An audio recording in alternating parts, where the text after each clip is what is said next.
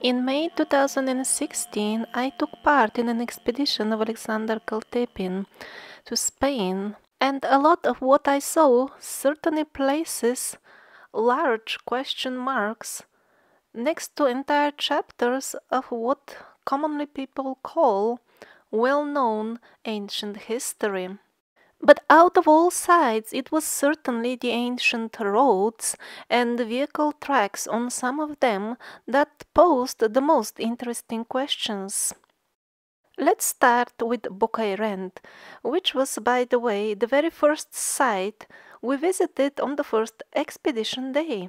So in the vicinity of Bocairent, there was this old road, which at places looked the way we are told an old road should look like. In schools, simply primitive people putting stones next to each other to pave the road. But then it turned out that this was built on the basis of yet another, much older, heavily eroded road, or let's say partially built on it, because the erosion ate it up completely at most places actually. But the few preserved segments were quite interesting. My first thought when we arrived was, why on earth would anybody cut out in the solid bedrock entire road to start with and then in the middle of nowhere? It doesn't look particularly romantic out there, just the barren hills after all. And eventually it turned out that this is not the middle of nowhere, and this is not a road, at least the way most of us imagine a road. And third, probably nobody was cutting the solid rock as such, maybe. First of all, what I mean by it was not a normal road exactly, well, at least the old one has steps on it. I don't know if the relatively recent repairs, those of medieval or so-called Roman looks, also had steps, because those are also mostly washed away and destroyed, those parts, but the original older parts certainly had well-visible steps at number of places, not just one. So either it was a wide pedestrian lane, or it was for vehicles that would seem somewhat strange to us. At regular intervals, numerous cuttings or marks could be seen on the road. They would be some 2-3 meters apart. A lot can be speculated if these are traces of the vehicles that passed here, or some sort of wooden structure was attached, so the road or the pedestrian lane was more luxury. But in any case, these marks show that something was going on here, and this was just not yet another very primitive, simple road out there in the fields. At good number of places on this road there were marks that would be difficult to explain using our idea of what road is. They were neither steps, because often they were found on perfectly flat surface, neither they could be very convenient for the types of vehicles we use with wheels below. We saw similar marks besides Vechicle Track at another site in Spain again called Mecca. This site was somewhat better preserved. And then something very similar is again found next to Vechicle Tracks, this time in Belintash, a very large and very heavily eroded so-called elf castle place. But let's return to our heavily eroded old road at Bocairent. Immediately as we arrived, Alexander Kaltepin, as a professional geologist, immediately noticed and said this landscape is not fully natural. There was some sort of terraces or something else. Looking around, this is exactly what I saw, and at that time I thought this is a bit far-fetched. But after walking around in the area for a couple of hours, I noticed too many marks and traces of intelligent activity scattered all over those barren, uninteresting looking at first sight rocks.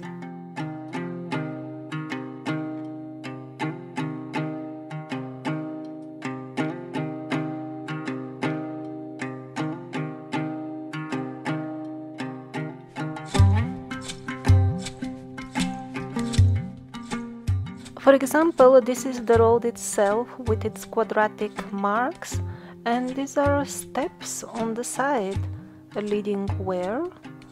Leading to what is now barren fields, if not just even more boring rocks. At few spots along the road, even parts of chambers were still preserved.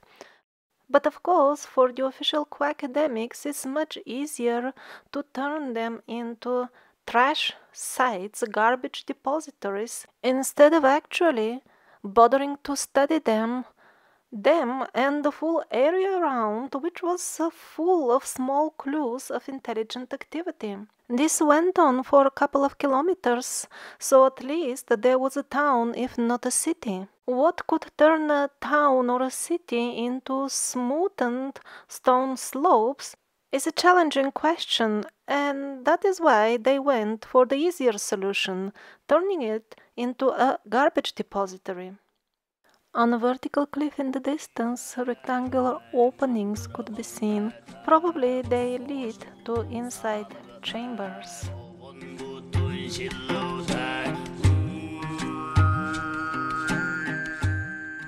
At few spots, steps were clearly visible for a couple of meters, but then they would fade away, deleted by erosion.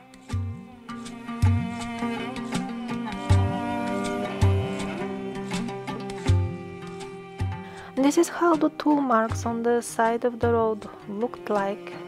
I'm not a specialist, I don't know what could have left such long scratches. But at one particular location alongside the road, where a rectangular cutting was partially preserved, it really looked like as if some bulldozer worked here. One thing is for sure, no modern bulldozer could have reached due to lack of a road suitable for it. But also it is possible that these marks were left while this was still soil and later on it got petrified. More about this in the next episode. There was a short segment of vehicle tracks as well, proper ones, but not on the road. They were out there in the stone field and unfortunately were badly preserved. But even though a very small segment was preserved in between the two tracks, clearly the quadratic shaped marks could be seen between the two tracks, same size like those of the pedestrian road, of which few kilometers were somewhat preserved.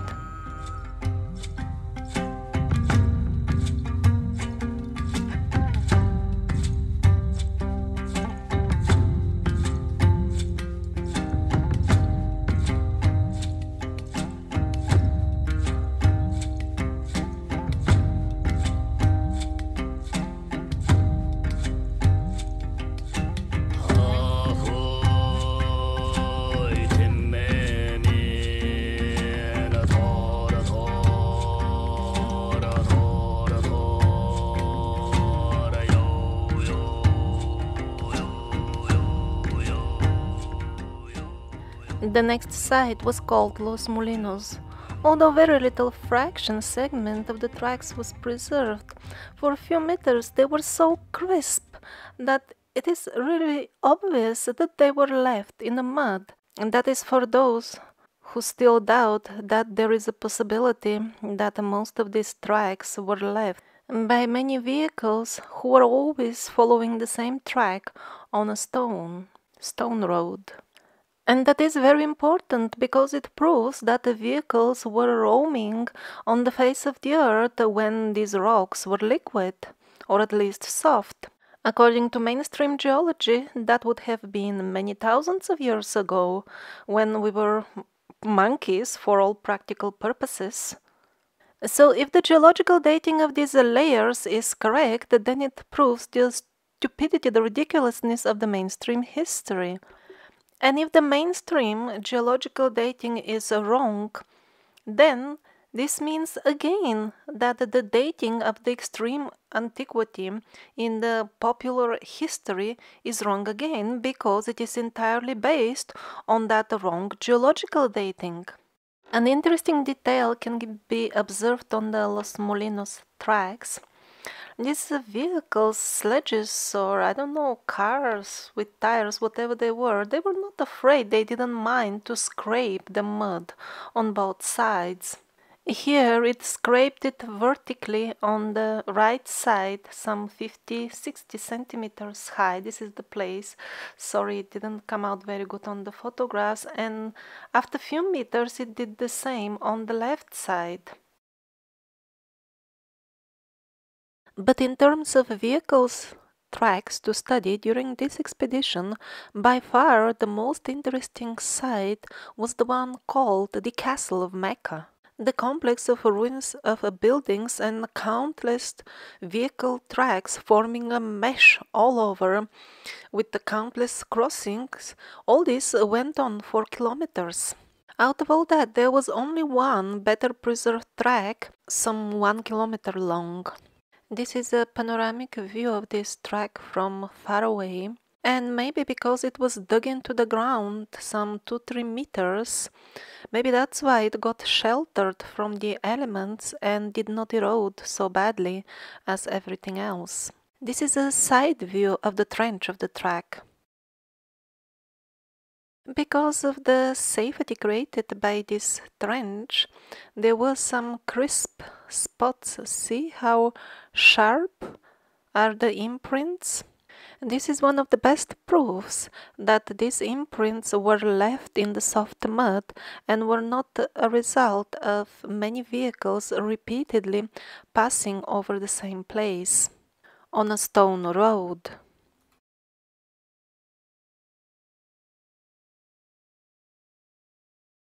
And because it was a soft ground, as more vehicles passed, they left their own tracks. As you can see, these are casually left tracks of a vehicle just there in the mud. They are not a result of regular traversing of the same path again and again.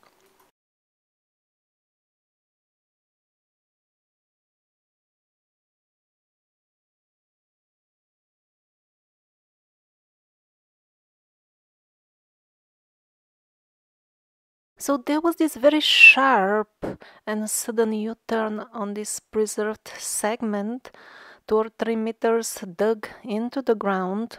The vehicles we know of, modern cars or animal carts, they wouldn't go through this without getting stuck or damaged, or at least badly scratched.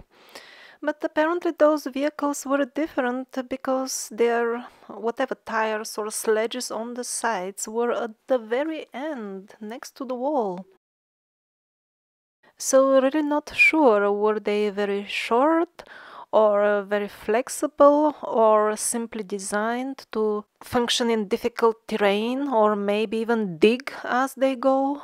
The quadratic signs that we discussed at Bocairent were definitely here as well, but not all the way through the track. One would get the impression as if the vehicle or whatever engineering equipment was on these tracks, it was sometimes retracting and sometimes using this whatever was making these imprints.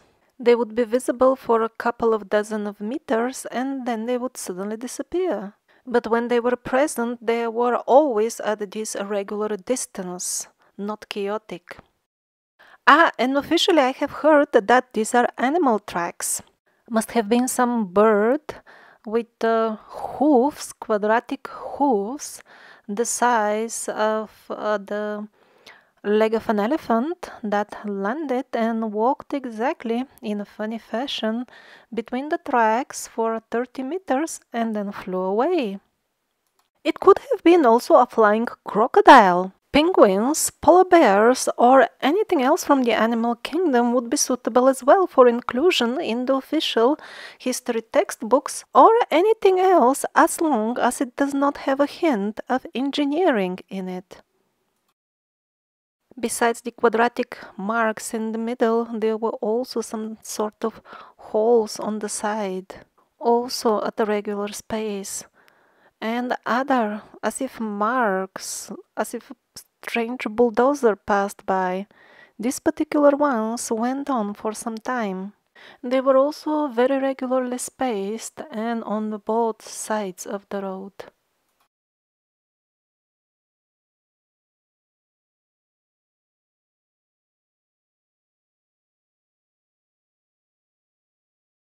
Abundance of cuttings and even what looked like ruins of buildings were precariously near to the tracks, literally a couple centimeters away from where would the tires be. That is, if there were any tires or wheels at all. In a few minutes I'll show you why sometimes I doubt that these vehicles were either very light or were not putting all of their weight on the ground. Exactly as at Bucharest, every few meters there were cuttings that were going all across the road and even on both sides.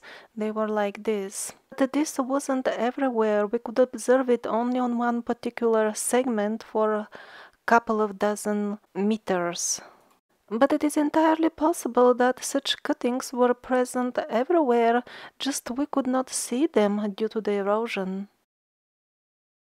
Variety of models of vehicles were roaming on the earth at that time. The width of their what would be tires probably ranged from 10 to 19 centimeters.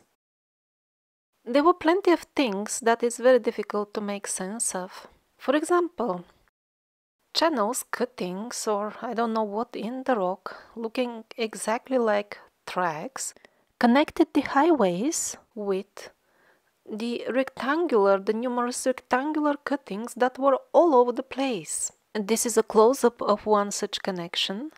Some people quickly conclude that they must have been draining the water from the road, or even collecting water in the rectangular cuttings because they resemble water reservoirs. I'm not at all convinced personally that any of this could be the case, because just look at it.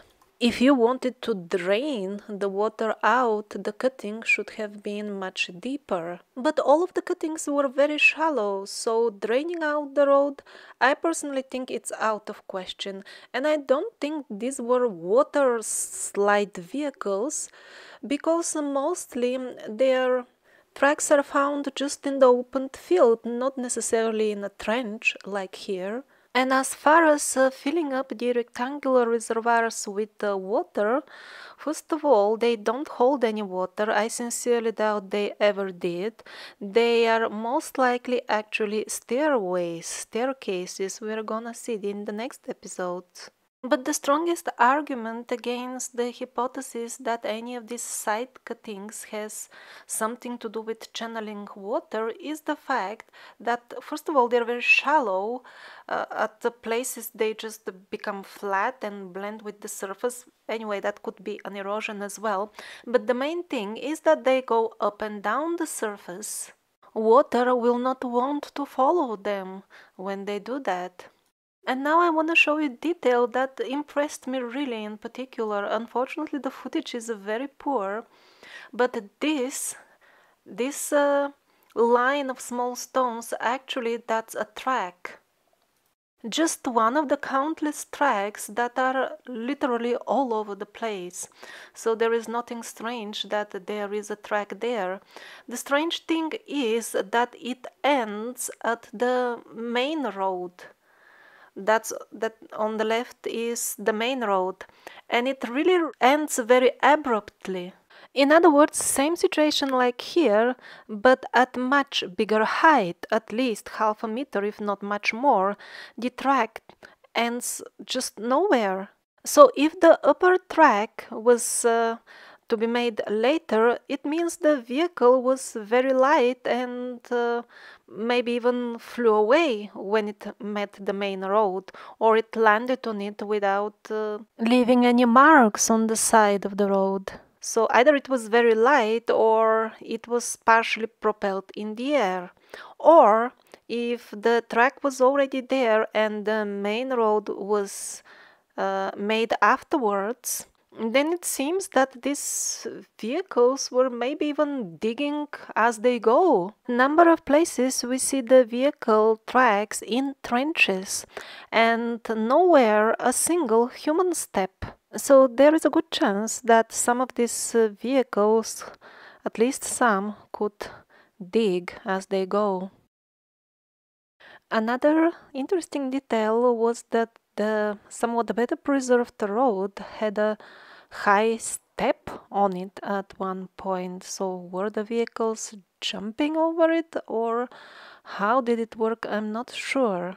Also, this seems to be a subsequent addition to the road at the time when the megaliths were added to this site, because I really don't think the megaliths belong to the original, the oldest site, simply because they're not so eroded as the rest. So this is how this step looks like, but even if it is a subsequent addition by the medieval folks, for example, to drive their ox carts here, and then again doesn't look like a very convenient jump for anybody or anything on the road. Medieval style primitive stonework could be seen here and there, and this is normal for all very ancient sites. Almost all of them have been reused through the ages, probably by many cultures each. Such primitive patches obviously don't match the original style, and most importantly, if they were part of the original structure, they would have been washed away 1,000 times by the forces which leveled down the metropolis almost completely. And not only leveled it with the ground, sometimes even the ground is missing. Now what you see on the far right is the beginning of a very, very high vertical cliff. And just a couple of meters before that, we see the ruins, the right angles of probably some sort of remain of a building. Or other architectural elements, also tracks were finishing at such vertical cliffs. So obviously entire parts of the metropolis got just swallowed up by time completely. Entire parts of the mountain going missing. And then this photo was taken as I stood on the main road, so to say.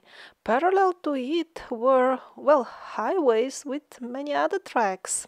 So serious driving was going on in those days. And then on this photograph, you see how the road looks like after the preserved segment is over. You can't recognize it as a road, and boulders have rolled down on it. So don't think that we have a relatively fresh historic site in general just because I showed you few tiny, well-preserved segments. In general, everything is very, very eroded.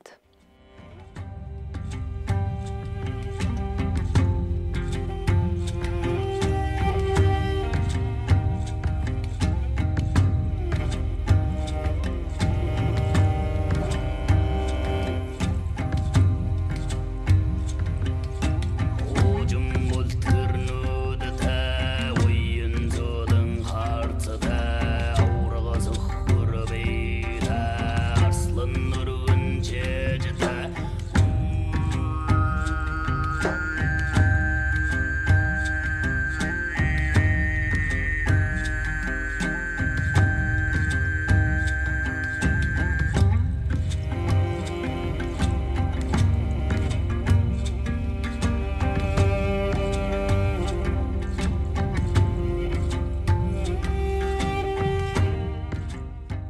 Here at the Mecca Castle there was also a segment of road very similar to that at Bocairent.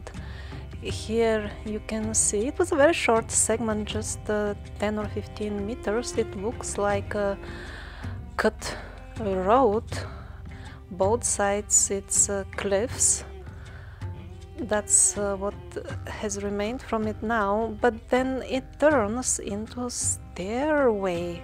So it was a pedestrian road again, or a road for vehicles which don't mind staircase. Here is Alexander Kaltepin explaining that for the water to make such erosion marks on this staircase, it should have worked for many thousands of years at least. The vehicle tracks of Spain are same as those ancient vehicle tracks in the Phrygian Valley of Turkey. All of the characteristics of the tracks at both locations match perfectly, and they are left in geological layers that date at the same time. And they are never found in geological layers that date to other periods, so most probably they belong to the same civilization. Identical tracks again in the layers belonging to this period are found in few other countries, but very little is known about them, maybe because they are not so well preserved or simply because they are not studied.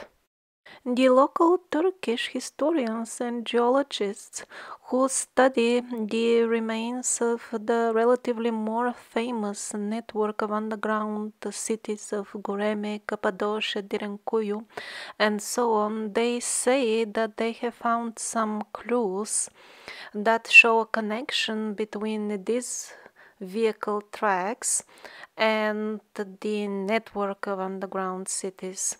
It didn't say what are the clues exactly, but this could be true because this network of underground cities is also very widespread in Spain, which is gonna come in the next episodes, and it will make sense a bit at least.